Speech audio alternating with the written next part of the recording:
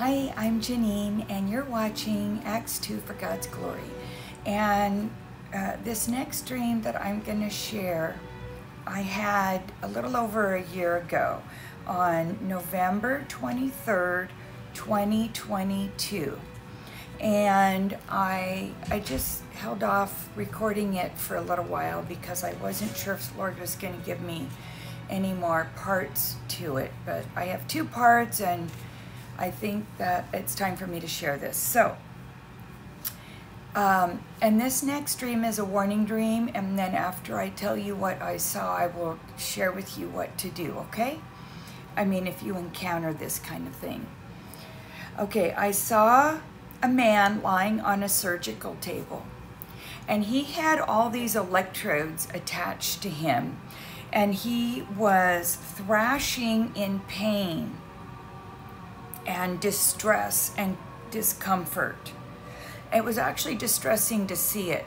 Now, in the room, I could see the room. It was a small room, and there was all this electrical equipment with lights and buttons and stuff on the walls. And there was a person in the room doing these experiments, or an entity. I really couldn't see, but I knew there was someone in the room doing experiments on this person, and he had all these electrodes attached to his brain. I'll show you, the picture should be on the screen there.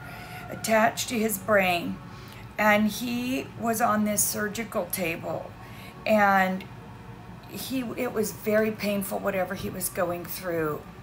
So that was really a sad scene. Okay, so then I started to drift back to sleep, and instantly I saw this bright flash of light. And like out of the darkness, this bright flash of light, and then I woke all the way up and wrote stuff down about the dream. Now, I can tell you that this bright flash of light, because I've had this happen a few times, is usually an angel that's over you, protecting you while you're getting a certain dream. I've had where I'm going to sleep and I could sense there was something demonic in the atmosphere, and prayed and asked the Father, send your mighty angels, Lord, send your warring angels. And within seconds, I had a brilliant flash of light, and I heard in my ear like whooshing wind, like a whoo, something intense just flew by you, and with this bright light, and then that demonic thing disappeared. And so I know that the Lord answers our prayers. So when you have, you know, where you sense anything demonic, you just call the Father, you know, to protect you. Now, if something confronts you directly, you can command. If you're a born-again believer, then you have authority in Jesus to rebuke it and command it to leave in Jesus' name. If you're not a believer, you're in big trouble, and bigger trouble than that. So, you know, because now you're vulnerable and you have no authority, and they can do what they want. So there's no reason to live in a tormented life, or a life that doesn't have eternal life guaranteed, when Jesus makes salvation available to everyone who believes and calls on the name of the Lord. Okay, now the Lord gave me a follow-up dream. This is about a month and a half later. He gave me a follow-up dream that I believe is connected to that dream I just shared with you about the man on the table with the electrodes, and there was like something being done to him that was very painful. So on January 6th, 2023, so just a little over a year ago, I had another dream, and I believe these two dreams are connected. And in this dream, I saw a spacecraft that was small and oval in shape, and it looked a lot like, you know, these flying objects that we don't know what they are, and they can go in and out of dimensions. And so there were, I saw 3 entities standing in this small aircraft, and they were standing up against the wall. That's what I saw. Now, I couldn't tell because they had a body. I mean, they had a shape. I could only see shapes.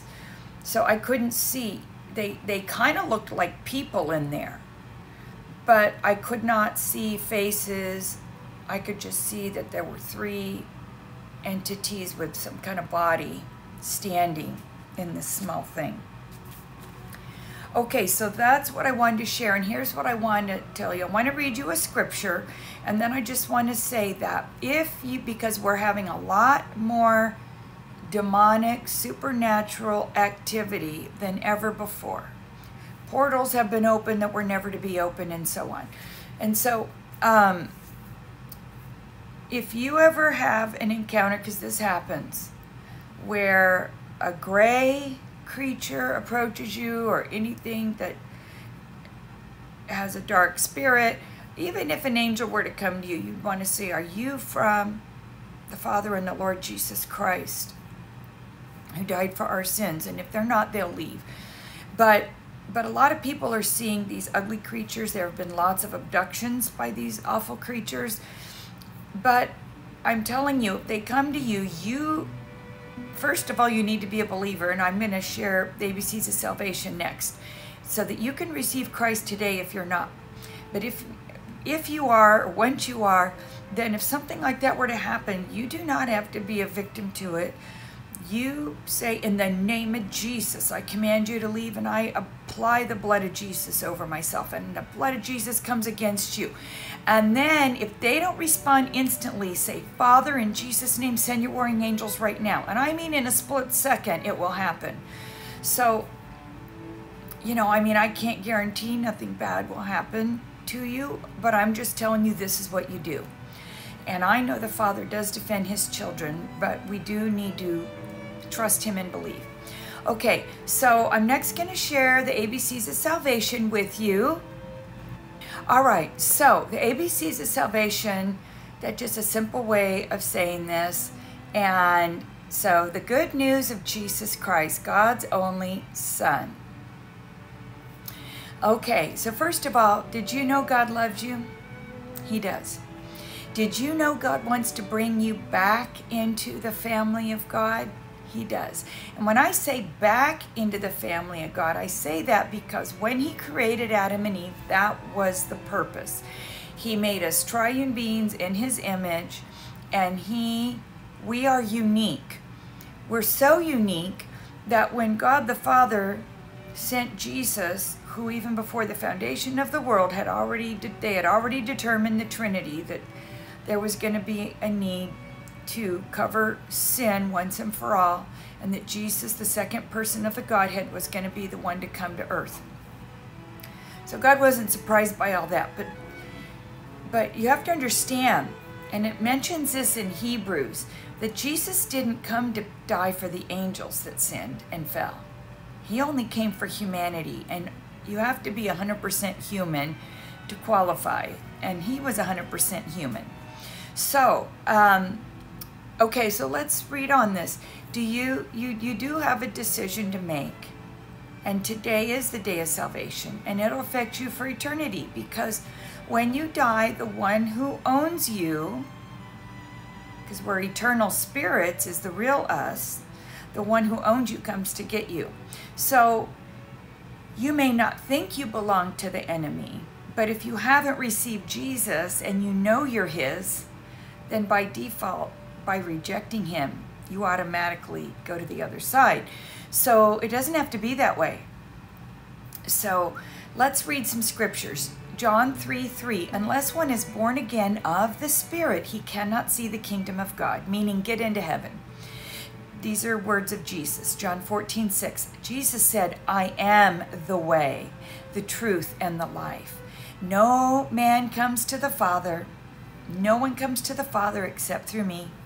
And 1 Corinthians 15:3-4 says that Christ died for our sins. He took our punishment according to the scriptures. See, he fulfilled, some say 300 or so prophecies of from the Old Testament regarding his first coming as the suffering servant. Anyway, and he was buried, and he rose again on the third day, according to the scriptures. So see, we've all sinned and fallen short of the glory of God, and sin has separated us from God. But Jesus came to bridge the gap, to be our mediator. He shed his blood and gave his body to pay for our punishment, so all who would receive him, we are not held guilty. We don't have to do that. We're covered in the blood and righteousness of Christ, and he washes our sins away. So let's read 2 Corinthians 5:21. God has made him, Jesus, who knew no sin, he was perfect and without sin, to become sin for us, so that we might be made the righteousness of God in Jesus, in him, in Christ. And here's a promise, 1 John, so all believers, if you pray to receive Jesus, and I read the prayer, all believers have access to 1 John 3:1. See how very much our Father loves us, for he calls us his children. And that is what we are. And you can also read Galatians 3:2 about us being children of God. And then Ephesians 2:8-9 says, for by grace you have been saved through faith, and not of yourself. It is the gift of God through Christ, by the way, not of works, lest anyone should boast. So if you might be saying, well, but I've fallen back. I accepted Jesus as a child, or I never actually said this prayer. I didn't know you needed to say a prayer. So it's very simple, okay? Basically, all who call on the name of the Lord will be saved, but I'm going to walk you through this. Right now, you can do it right now. A, so these are the ABCs. A, admit you're a sinner. And then B, believe in your heart. And C, call on the name of the Lord. So A, Romans 3:10, as it is written, there is none righteous, no, not one. Romans 3:23, for all have sinned and fall short of the glory of God. Romans 6:23, for the wages or the penalty of sin is death. But the gift of God is eternal life in Christ Jesus our Lord. Okay, so then the B is believe in your heart that Jesus Christ died for your sins. Okay, those were your sins on the cross. Those were my sins on the cross. Those were all of humanity's. But you have to say yes to him and say, I want you to be not just my Savior, but the Lord of my life. And then you're brought into the family of God, and you have all the benefits of everything Jesus did for you. And your sins are blotted out by his blood. So Romans 10:9 and 10, if you confess with your mouth, you do have to say with words, Jesus is Lord, and believe in your heart God raised him from the dead, you will be saved.